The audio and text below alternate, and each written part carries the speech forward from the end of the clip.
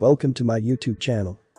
In this video, I will gonna show how to make ZSH as a default shell in Kali Linux 2020.3.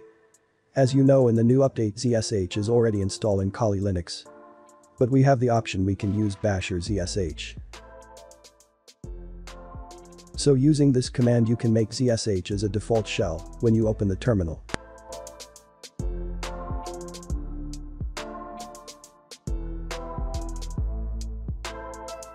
After running this command, log out and then log in again.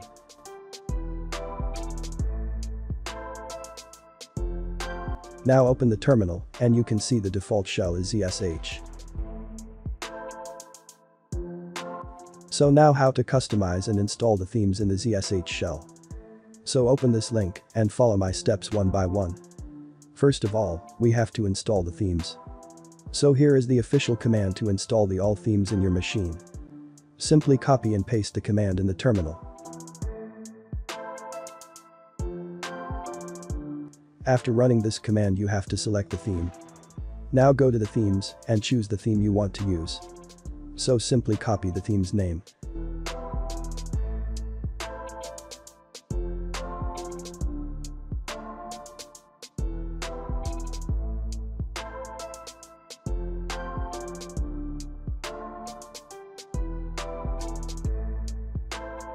Now edit the .zshrc file. Here I am using a nano text editor. You can use any text editor if you want. I gave all the commands and links in description. Simply you can copy and paste all the commands in the terminal. Now in this file, you have to find the ZSH theme. And there you have to replace the name with your theme name which you want. Save the file using Ctrl+O for saving and Ctrl+X for exiting from text editor. So this is the new ZSH theme that I use. That is it. This is the way how to make ZSH as a default shell in Kali Linux 2020.3. Thank you for watching this video.